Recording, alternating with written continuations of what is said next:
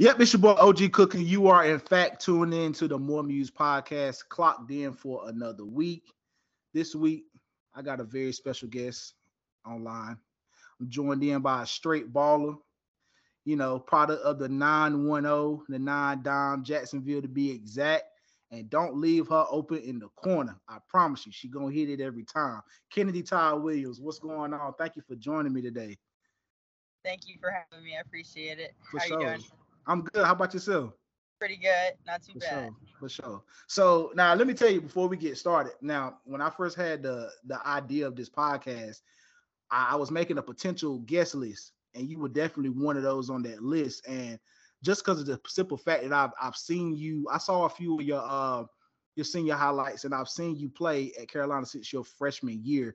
So first off, I just want to say thank you for coming and thank you for joining me. I know you're busy, you know what I'm saying, life of a college athlete. So thank you. I'm honored.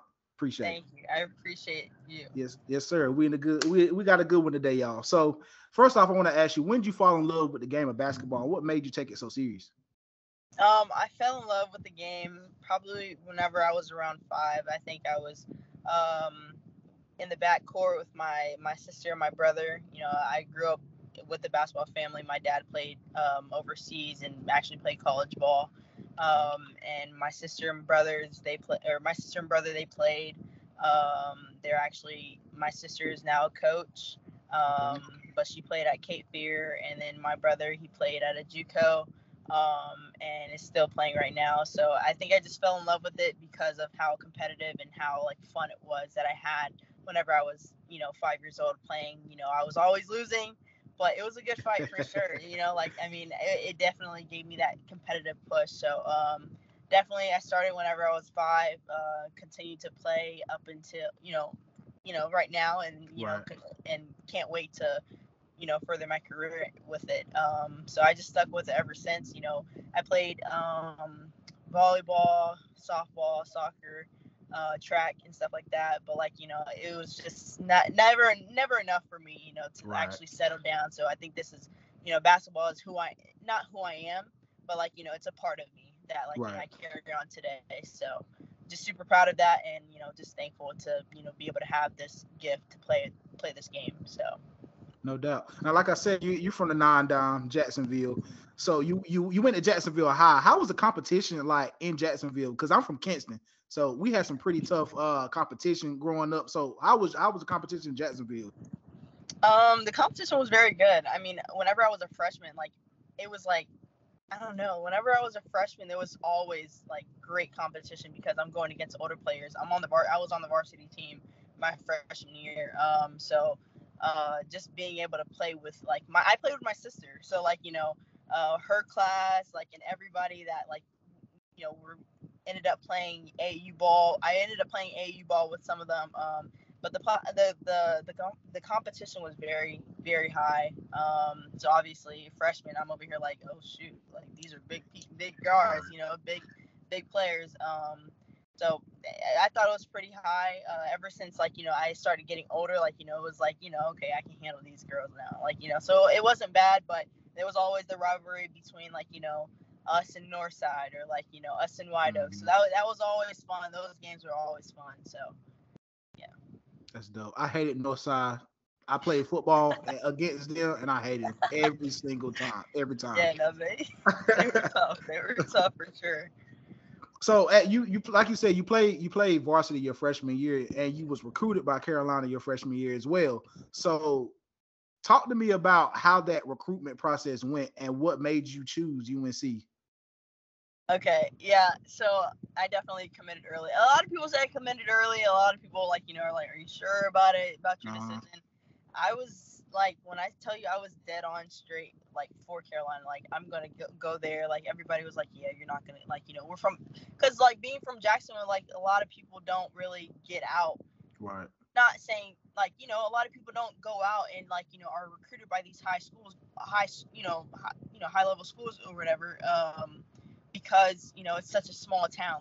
Not many people were not on the map as much. But Mm-hmm. I was dead on straight. I think I was going to their games whenever I was maybe 7 in elementary school, because my sister was in middle school, and they would come up to go to some of the games and stuff, and I was with them.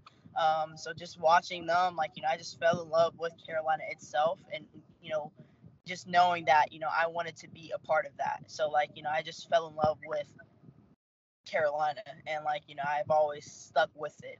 I didn't take anytime people were like, do you want to go to this school? Like, I'm like, no, like, I'm dead on. Like, I'm like, that was literally my dream school. So, yeah. That's dope. That's dope. I wanted to play football for Carolina, but obviously that didn't work out. You know what I mean?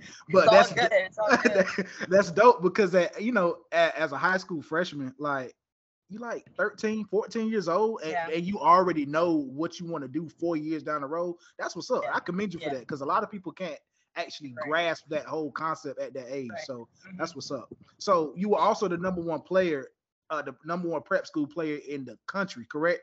Yeah. At that time. So talk to me about. I think in North Carolina. Oh, okay, North Carolina, got you. So talk to me about that process, and like just how you felt, managing that pressure all throughout high school. Definitely was no pressure at all. Like, okay. I mean, honestly, like, I know what I bring to the table. Right. I know who I am. Like, I don't think it was ever any pressure to try to impress people. Like, I'm playing the game that I love. Like, why would I even care about, like, what other people think, or, like, have that pressure on myself because I'm young? Like, what? Like, I'm young. I'm young for a reason. Like, I'm not trying to take everything so serious. And I think I've learned that over the years, is, like, not being so serious with the sport that I love, like, or not having that pressure. Like, I am who I am. I'm going to continue to grow. I'm going to make mistakes. But, at the end of the day, it's pushing me forward. And the only way that I can go is up. So it's like, the process was very good. I mean, I continued to stay in the work. It didn't matter about, if I was the number one player in North Carolina or not, or, like, whatever I was ranked in high school. It was always like, my work was going to show. My work was going to continue to, elevate. So I was very proud of that. If anything, it pushed me to, be even better, than I was, yesterday or like last year. So it was just like definitely just a push. That was my process with it all. Is just having fun and continue to stay in the gym, because no matter what, my work is going to pay off. So. Wow, that's a healthy mentality to have as a young athlete. That's what's up. Yeah. That's what's up. So, talk to me about your off-season training. Like, what are you working on right now? Wait, like, skill-wise? I don't want to say 2 months. Okay. No, I'm sorry. But no, definitely, like, my 3-ball, being more consistent at that. Getting my handles tighter. Everybody has something that they can work on this off season. But I just know I'm staying in the gym. Anywhere I go, any town, like, I'm just staying focused. I have a goal and what I want to do in this life and my career. So I'm just gonna continue to just keep working. Like, I mean, the 3-ball for sure. I'm working on that right now. Off the catch and just. Off the dribble. So, yeah, I mean, it's been pretty good. I mean, it's like, of course I'm going to have those days where I'm like, dang, like, it's tiring, whatever, but it's what I want at the end of the day. So.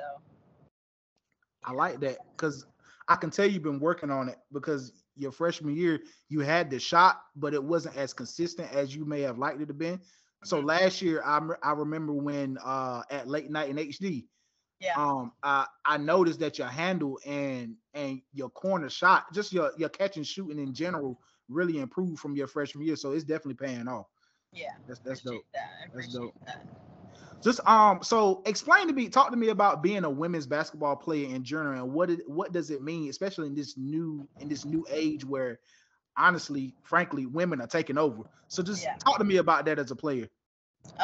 So as a player, like, I think that over time, like, like, I didn't really not really care, but, like, you see about the inequalities of, like, men and women, like, but I think, like, as I grow older, I'm acknowledging how much, like, women's sports have evolved, and how much the game has evolved. Like, we're getting shifty. We're doing the things that, like, people are like, dang, like, she can hoop. Like, she, Right. like, not hoop like a dude, but, like, we have, like, some swag to us now. Like, I think it's pretty cool to see that and, like, to add to our game. Like, a lot of people, like, are saying, like, oh, like, go in the kitchen, like, do this and that. But, like, no, it's totally changed, now. And to be a part of that, I think it's been very fun and a great experience, because you're able to use these skills that we're learning and training, like, and just add it to the game, add it to our package. And I think a lot more people are tapping into the women's game because of how much it has evolved. We're not just all these, we're not, like, I don't know how to explain it, but, like, we're not just these, women that just, like, are just too prissy or whatever. Right. Anyway, you know what I mean? Like, it's just we can hoop too. We're a part of this game, and, like, we're growing it so much that, like, a lot of people are focusing into the WNBA, or, like, just college sports. A lot, I think, like, from this past year, a lot more people have been tapping in. Absolutely. So, and it's getting somewhere, but it's a start right now, but, like, it's going to continue to evolve. So I've been very proud of that, to be a part of that. Right. So it's a blessing.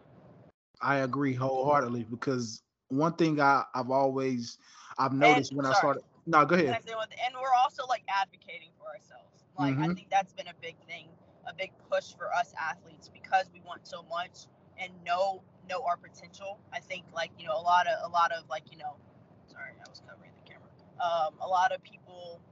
A lot of us are advocating for ourselves and wanting more, and it's what we deserve. So, right.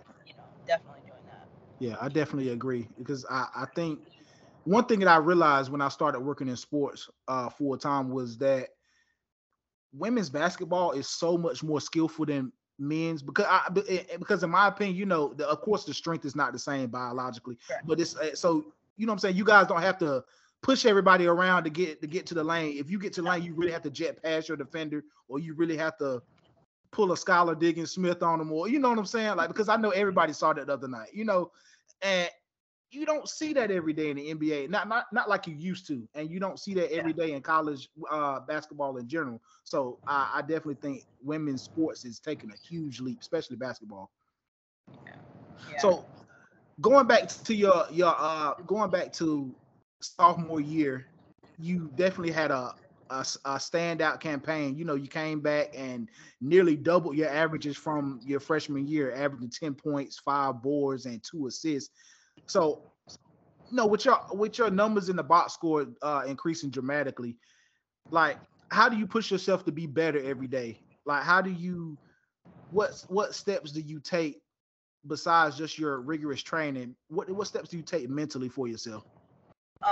Mentally, like, I tell myself this every day, like, if I can get 1% better than I was yesterday, like, I think that's, like, the motto that I live by right now. Is Absolutely. just, like, being able to have that 1% is going to translate every day. Like, growing that is worth more than just, like, having those inconsistent days. Like, take 1% out of what you just did and just grow from that. Like, like, and I've been learning that, like, everything is a learning process. Like, you're not going to be perfect.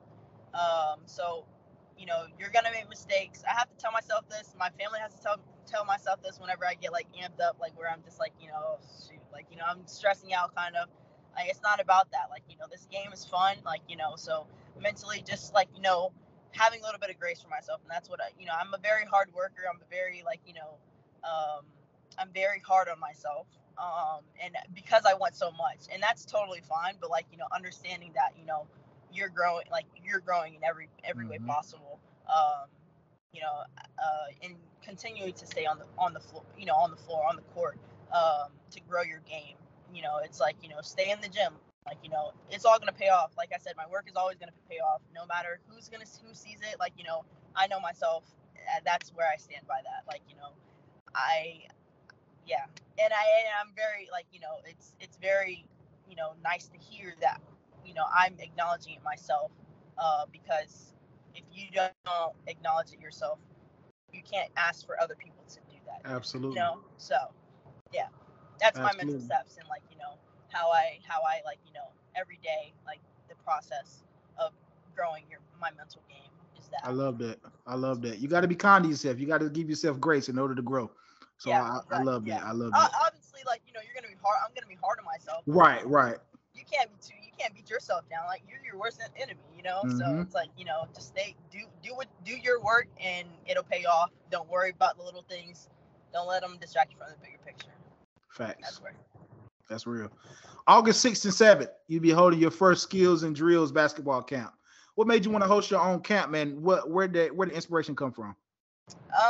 I think, like, the inspiration, like, just like the amount of love and support that I've gotten over these past 2 years. Like, I think it would be beneficial to, like,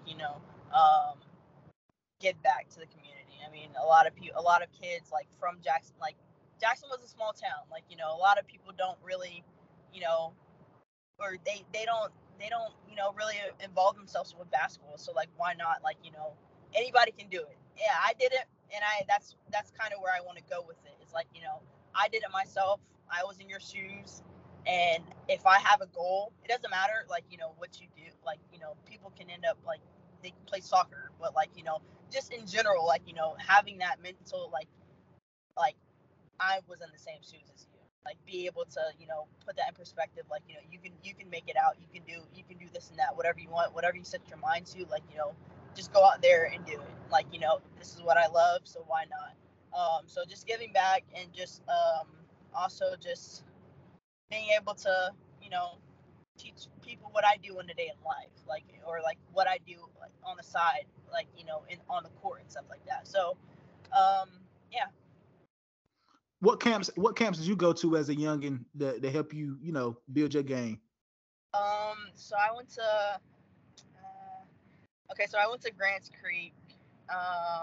You know, yeah, I don't know. Anyways, yeah. So I went to Grants Creek camp. That was actually in Jacksonville. Okay. I went to a bunch of camps in Jacksonville. I think, like, East Coast camp, like, just a bunch of mini camps. But then, like, I also went to college camps where it just helped me, see talent out there. It also helped me with, like, skill and development. But also get my name out there. So those were some little camps that I did. But other than that, it was just working out for real. So working out with older people. I grew up playing against, like, bigger and stronger. I was playing against boys. Wow. So it's definitely helped my game. So, yeah. Okay. Now, individually for this upcoming season, what are your expectations for yourself? And, like, how how far can you see yourself going individually this season? I can go very far. Definitely trying to grow myself from last year, being a little bit more creative with the ball, and just balling out for real. Yeah. I mean, I ain't trying to say too much for real, but I got big expectations. I got big things that I want to do this year. And I'm trying to help lead my team to a Final Four, a ACC championship. Trying to go all the way for real. So if we can go to that national championship, that's great. I'm trying to do whatever it takes. Really, I think my biggest thing is winning, and defense wins games. So it's just about doing anything that is necessary for the team to win. So No doubt. Now, I got one more question for you. I got to bring this up. I got to talk about a little money. So the NIL, as we know, name, image, and likeness, going around the country has been amazing to modern day college athletes. What are the benefits, and how has it benefited you as a person, outside of the classroom, outside of the court? How has it benefited you to be able to produce the way you need to? yeah. It's been pretty good, actually. I went to the NIL summit, like, last June. June. Yeah. So definitely that was a good chance to, like, actually learn about NIL. I mean, this was our first year doing it, and I didn't want to jump into it so quickly because I myself didn't know much about, or I didn't want to get myself into that I didn't know about. So I think, like, in the future, like, a lot of things are coming my way. a lot of things are gonna come my way. But it's been good. I mean, the way